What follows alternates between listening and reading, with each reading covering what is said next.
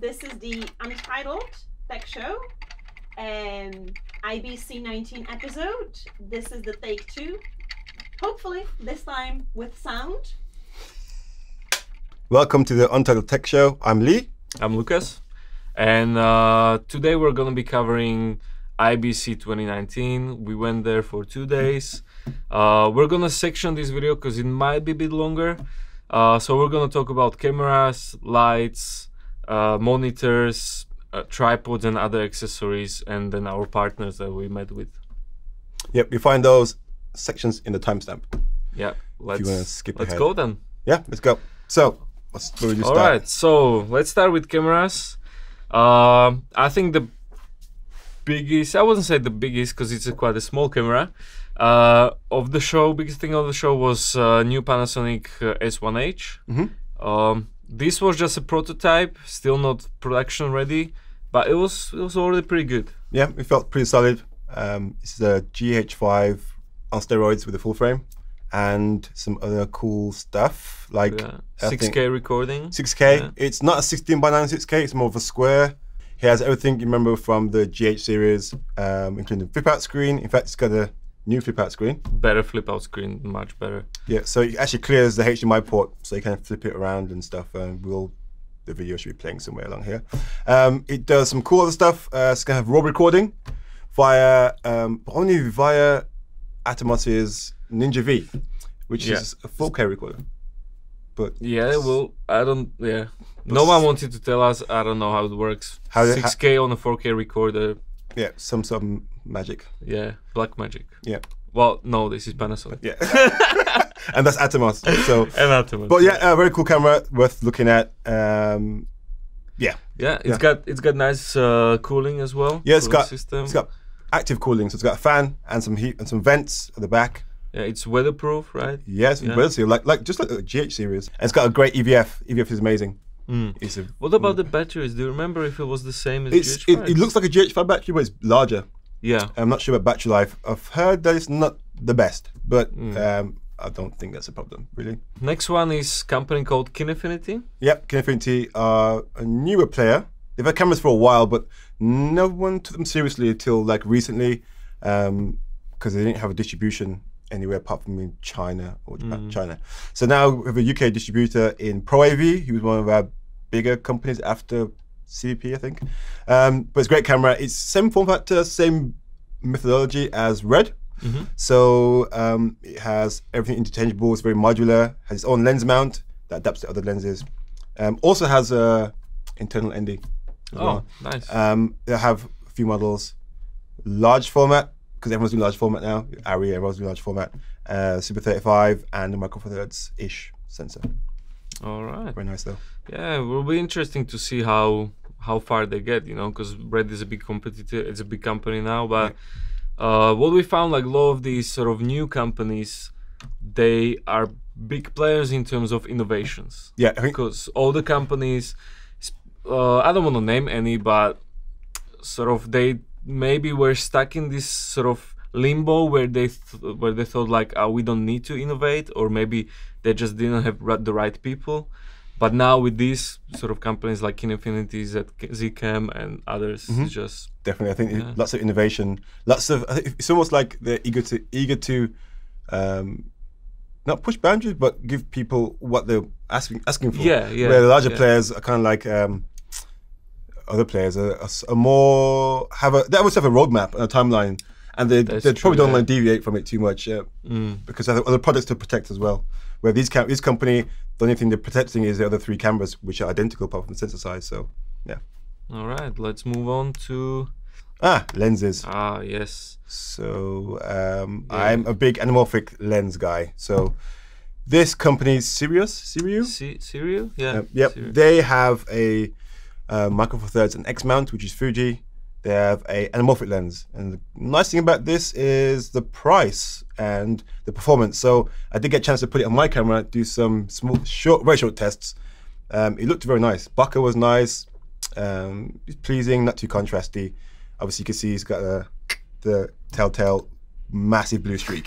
But we did speak to them about maybe using a different coating, so it's a cooler color instead of the blue. but the nice thing is the price, which is £700. I mean, anamorphic for £700. Yeah, That's, it's a 1 through that's a 3 dream. anamorphics. It's not like a 2 times or 1.8, but it's good at that price. And they said they're going to have others. It's 50 mil. They talked about doing an 85 and 135. So a full set of anamorphics for £700 a pop. That's disgustingly That's cheap. the dream. Yeah. Yeah. Okay. Some more established brands, I guess. Yeah. So Sony introduced the FX9. So this one is basically an evolution. So it's got a full frame. So they're taking the A7 stuff, sticking it in I guess like a ENG style body. It's got like really cool autofocus. Autofocus. Yeah, the autofocus right. is really good. So we put that on screen somewhere as well. There it is. Yeah. Yeah. So the good thing about this camera is, I guess, the price, which I think it's like 12,000 off the bat, which is for what it does. It's really good. I mean, a reasonable price it's a real for price. such It's camera, yeah. for what it gives you as well, and like I said, what it gives you, it's a good price. It's kind of price that rental houses will quite happy to pay. Oh Yeah, yeah, easy, definitely. easy. Next one is Lee's favorite Zcam. Zcam. Yeah. We're gonna say Zcam, or we're gonna say Z. Let's say Zcam. Let's say Zcam. Yeah, Zcam. Something I've ordered for myself. They're another new player, but they have been around for a while. Same issues, I guess. Not issues. They're fighting the same stigma that other companies have. They're a Chinese brand. No one's really ahead of them, but yet they seem to have a big following. I mean, and NASA have their cameras. Oh really? And the space station. Yep. Okay. Yep. I spoke to the CEO Kinson, and he said they've got a couple up there. The nice thing about these cameras is, I won't get into too technical details, but the reason why it's so tiny is because of the technology used inside the camera. For what you're getting a whole lot of camera for a very little price. They have at the moment you can buy a Micro Four Thirds camera, which is a Zcam E2. It's like 1008. It's a great little camera. It's very cinema-esque. It's like a very small red camera, and they're also. It is quite small, yeah. It's like, tiny. Yeah, it's like a like that. It's like a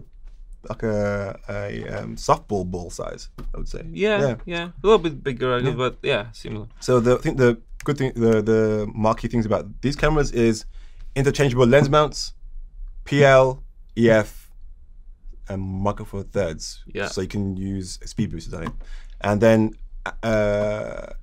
Is it built-in ND filter? Yeah, built-in electronic ND. Electronic so you ND. can dial it in, so there's no stops. That's really cool. Beautiful. And they have Super 35-1 coming out and a full frame, both at 6 and 8K.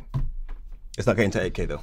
We'll talk about that. Let's hope we can test them soon. Soon, yeah. If mine comes in this time soon, we can definitely test it out. Okay. Yeah. All right. Nice.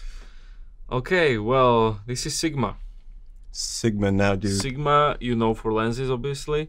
Now do cameras. Well, one camera. one. Yeah. Well, they have other cameras, but This is like a series. yeah, this is their first foray, I guess, into real cinema land. Yeah. It's at the moment it's the smallest full frame camera in the world, bar none.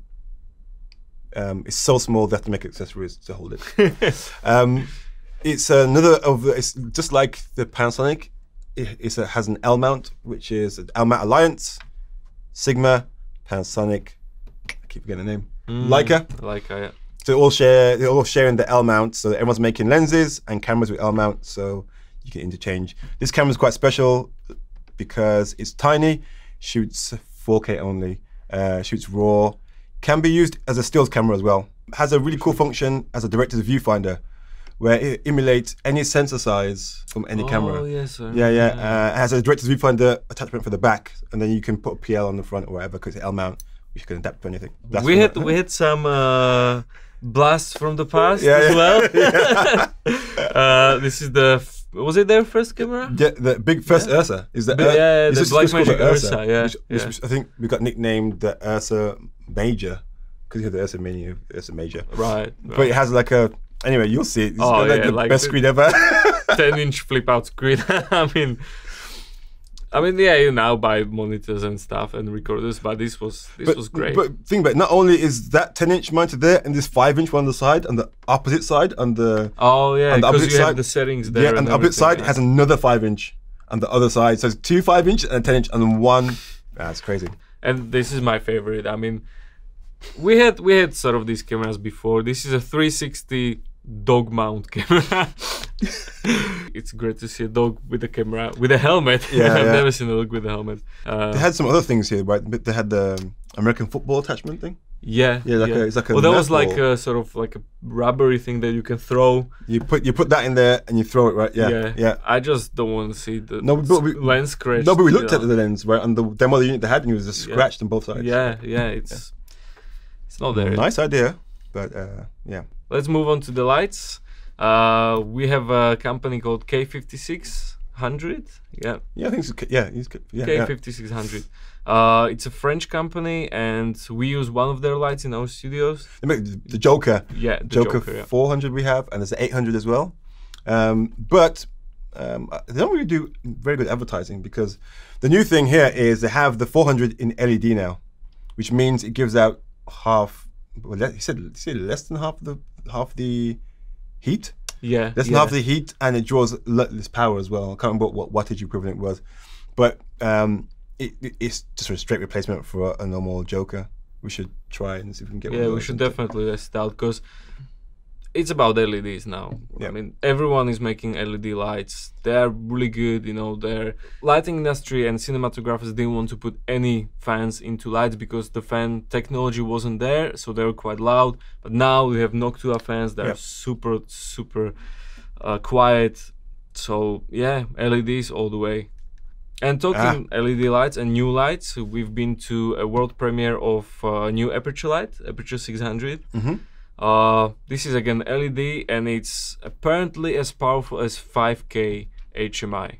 So we'll see. We'll put it to the test. But they did like throw a spot onto the ceiling, which I don't know how that ceiling was, but it's pretty high. yeah, That light cut straight through the ceiling. It was to the ceiling, I should say. it was very powerful light. Yeah. But like Ted from Aperture, he has been saying for years that LED is coming for HMI's crown, which they can coexist. I think they probably coexist. I don't think it's a straight replacement, but definitely if you need bright lights, because cinematographers and gaffers have always said that LEDs don't have the power, the output power. But I think next year we might see Maybe like in indie movies, you know. Yeah. Oh yeah. I mean, Because Aperture's it's big in gonna be indie. it's cheaper, it's much more portable than a huge 5K HMI, and and you can run it off 2 V mounts, which is cool. Or was it 4? I can't remember. It's some crazy wattage, but There was the ballast had 4, but I don't know if you need it for. No, so they're going to Obviously, change you it. can They're going to change it to 2. Yeah, Yeah. because you're getting higher wattage V mounts now. Yeah. For like the Alexa LF and stuff. Yeah. Another good thing going to like exhibitions and expos like this is that you can talk straight most of the time to CEOs and engineers that work on the product. And we did have some suggestions to the Aperture team. Pretty much it was about the ballast and the rotating circle that changes the color temperature and brightness. It was just like too sticky, you know, it wasn't smooth enough. So they said they're gonna look into it. Yeah, We'll which is see. cool. Yeah. And of course, every light or every accessory has an app now. Everyone has an app. Yeah. Anyone who has LEDs has There's an app. an app for everything. Yeah, literally is now. Yeah. Aperture's app is pretty cool. They have every light moving forward that they're making has some Bluetooth technology called mesh networking, so you can control up to I think 10,000 lights off one app, which is pretty cool. It's like DMX on steroids, basically. You can change everything, and the app can also use your camera on your phone to take a picture of any color and replicate that color on an RGB light anyway. Talking about bigger players in lights. Yep. Ari unveiled Ari Orbiter, which is sort of like mother of all lights.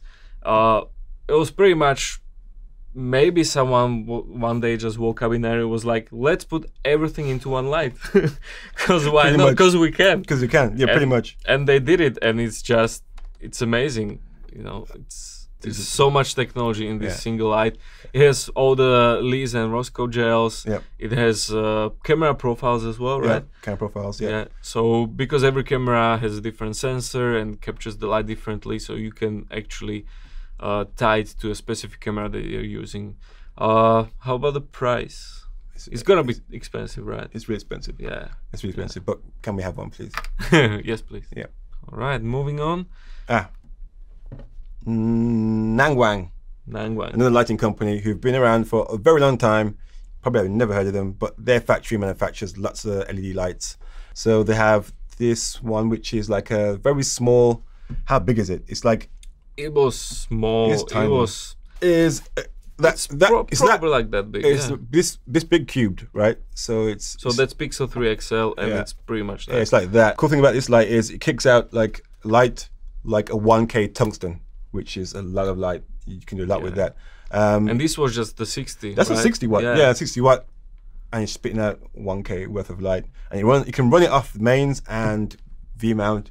But the cool thing, you can run it off 2 MPF Sony batteries. It also has like a Fresnel attachment to the front, so you can spot and flood.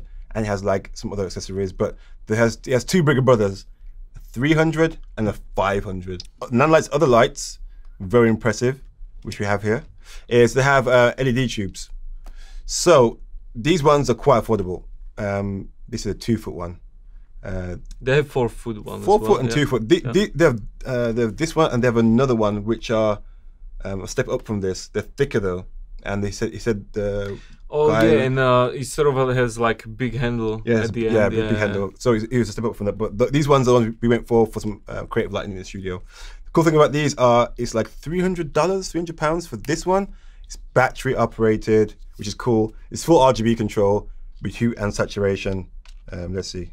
So you can hue saturation. It's got like all kinds of cheesy effects, like cop car and stuff. But these are really nice. They feel really good. On the back, which not many people do, is they have the instructions. That's perfect. Which are awesome. Another nice thing is like it's hexagonal, so you can like put it on the surface. And it's not gonna fall off. It's not gonna fall off. And you can mount it in the Kino Flow. yep, it mounts in the Kino. So Mounts, it's a was it T3 tube or something? You mount straight into a Kino housing, and you can daisy chain lights to each other and power them all off each other, or control one as a master and the rest of the slave. Yeah, yeah. How long is the battery life? Yeah, it has a ton of battery, 2 hours on max brightness. So Pretty good. it's great. Like I really love these. Yeah. We have 2 of these. We'll be doing a test of these ones. Mm-hmm. We have 2-foot ones. So depending on how the test goes, we might do the 4-foots. Yep. Oh, and of course flexible lights. Everywhere. Everywhere. Pretty much Everyone's doing everywhere. flexible lights. Yep. Yeah, it's the technology is here, so why not? Yeah. You know, we've seen a very small light that Credit you can card put size. Credit cards. It It was was credit pretty card much size, yeah, thickness of credit card and size of credit card. You can plug it straight into your phone. You have a light. From Done. that size to like 1x1s, 2x1s, Was it 8x8? 8x8. So To that like was- for smaller studios, it's a good option for like the key light, because if you haven't got space to have like a big softbox on a Joker, having that just right in front, a bit of diffusion.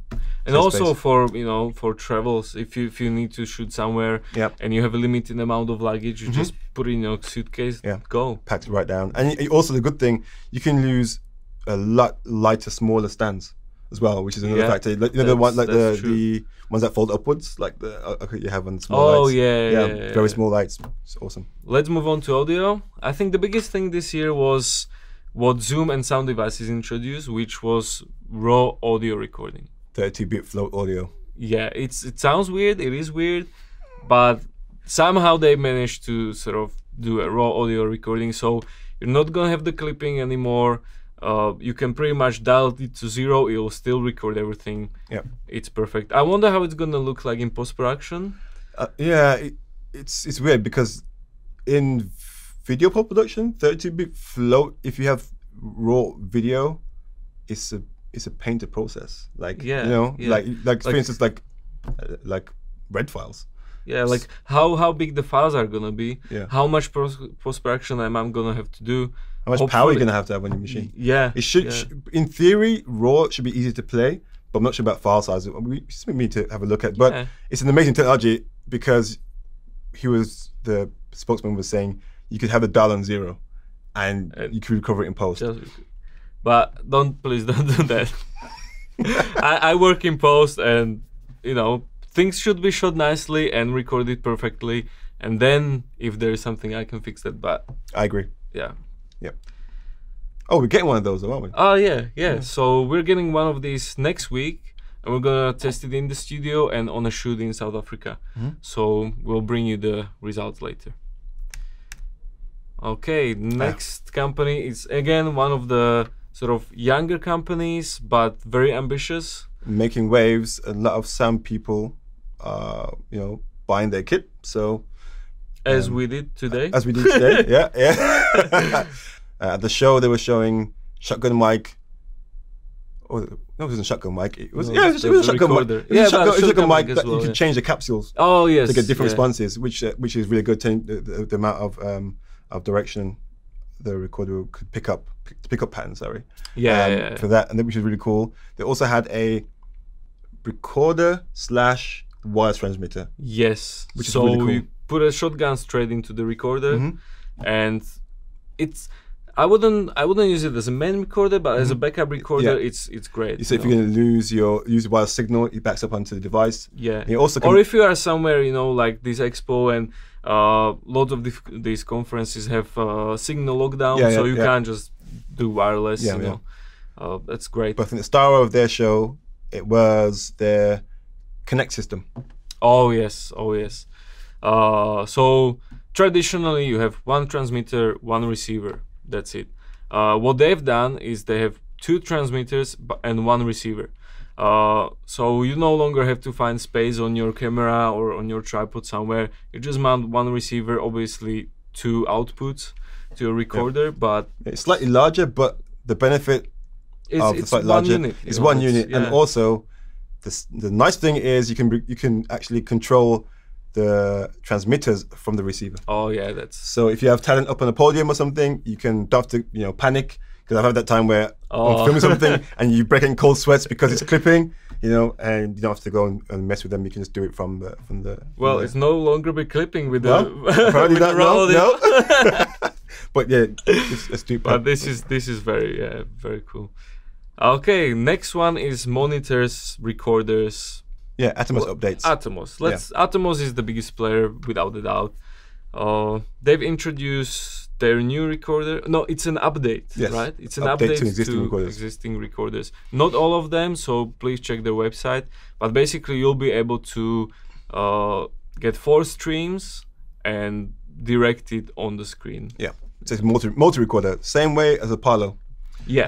Sound devices or video devices. I think it's still sound devices. Apollo, which is a great recorder. Bit clunky in the software side, having to get the stuff off, the streams off. The menu is not great, and you always have to unmount the drive. Yeah, it's a bit clunky, but it's good. But like I said, clunky, and it feels like the product doesn't get hardly any updates. So I'm not sure how long it's going to be around for. Yeah, because they even told us they're gonna focus just on audio. Back on audio, yeah, because it's so yeah. There, I don't think there'll be any new Apollo coming out. No. Maybe they will keep sort of patching the software, but that's about it. But this is Atomos. So we all know how Atomos works. Well, if you don't, they have recorders that record out of your camera's HDMI or SDI or both. And now they have this update where you can have 4 signals in and out. You can spit 4 1080s in up to 60, and out you get the out plus the switcher as well. So you get 5 out, which is cool. Yeah. And it also overdriving the display to how many nits is it? 3,000 nits somehow. A mad 3,000 nits. Yeah. That's Gonna insane. get bright. Yeah, very bright. They do have a 15-inch version of that as well. Yeah, Sumo. Which was really nice. Yeah, I think that's something it's been nice to have on some webcam shows. Because it's a bigger display, it's easy to read visually. Especially when you have loads cameras, and instead of hooking up each camera with small 7-inch screen, you can have this 15-inch, and then you can see if it's in focus, all the exposure tools built in, and it's just a great product. Yeah, it's tough as well, so you can take it to a location. Yeah. They have 2 versions though. They have a recorder. They have the Sumo with recorder and the Sumo without recorder. They also have a new series of production monitors. I would call them production monitors, called the Neon. They're very expensive for a start. Yeah. But they are very good. They have a few sizes. I think they have a camera top one, 17-inch, 22 and 55. 55 for sure, because I love the 55. Yeah, I think the panels themselves come from Panasonic, so they are some of the best of the best. I think the 10-bit panels as well. Real 10-bit, not like the other 8-bit plus 2 thing that some companies do, which is fine. But the great thing about this is just the rendition of colors and the viewing angle. Like I said, we were trying to win some swag from Atomos. So we were at the side of this TV, and we were distance away. We were literally upside down, but we could see the whole picture. It's like literally the whole picture, and there's no weird color shifting or anything. And the color reproduction was pretty good as well. It was amazing. Other thing about this as well is on the back, they've repurposed the Ninja V, took the screen off it and turned it into a pure just recorder. And these things will record 4K streams into that recorder. You can dismount it as well. So in the future, they are obviously going to make 8K recorders because that's what's going to happen. And you can replace that recorder with 8K recorder and keep the TV, because the TV should last a while. Well, the monitor should last a while. The display, yeah. Small HD, another great monitor brand. They've been making monitors for ages. Some of the best interface on any monitor I've ever used. It's great. It has like a page system where you can configure each page for a different camera or for a different person, and it's just really nice. It's very iOS feeling, early iOS. But they also have production monitors coming. They have 2 sets, HDR and normal, I think, ones. Everyone's doing HDR now, though. 4K, of course. And this was just a prototype, so we were not able to play with it, but hopefully soon. I think they released them already, no? I think, just after IBC, So hopefully we'll get them in the studio and have a play. Or we can go to CUP and have a play. Next up from monitors, it's my favorite because I do some color grading as well. This is Flender Scientific. Flenders are great monitors. I have one and I love it. But after seeing this 4K HDR, I mean, wow. Just wow, the colors on it are so nice. I think benefit from like Flanders years and years of making displays. Making displays, calibrating displays, because I think displays are also from Panasonic, where everyone else is getting them from. Because it's that good, everyone's getting Panasonic displays. Yeah, makes sense. But Flanders know what they're doing. They have whatever they're doing, secret magic dust thing they sprinkle on the machines. It's great. Oh, and the best screen. I don't want to say monitor. It's a screen. It's a wall. It's a wall. It's a TV wall. Sony Crystal LED display. This thing was. I mean, you can see there is a person walking by, and he's almost next to it. There was some protective railing. I think it's like a 4-foot barrier between the screen and the person. And it's just like it's so big. And when you get close to it, you can't really see any pixels. I don't know how they do it, but it was mind-blowing. And the color reproduction was beautiful. Okay, next up is sort of tripods, accessories, and gimbals. Gimbals. Yeah.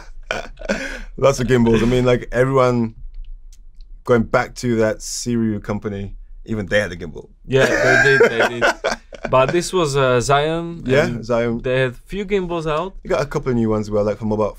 The latest one is for mobile phones and point-and-shoot cameras. It's pretty nice. But I'm partial to Zion's gimbals. I think they get a lot right, more than some of the other companies who are probably more well-known for their gimbals. Apart from gimbals, there were some sliders as well. This one is my favorite just because it's super tiny and it travels. So not only the head moves, but also the whole slider moves, and so basically you get twice as much width. You get the. It's insane how light this was. It was very light and very small. You can put it in the backpack easy. It's very light in the pocket too. So not only does it go from side to side, the camera can rotate, so you can get like a parallax movement where the camera will lock onto a subject and the whole thing moves and the camera will stay pointing, so you get like nice foreground stuff moving in the foreground. It's great. Of course, it comes with an app as well. So it comes with an app. You can set points, set waypoints, do easing in and out and stuff. This company called iFootage. They actually make some of the best monopods that we saw. Oh yeah, there was a very interesting Jedi thing. Like Jedi sort of monopod. Very cool. we'll put some video of someone doing something there. Another slider. This was a very different slider because it is modular.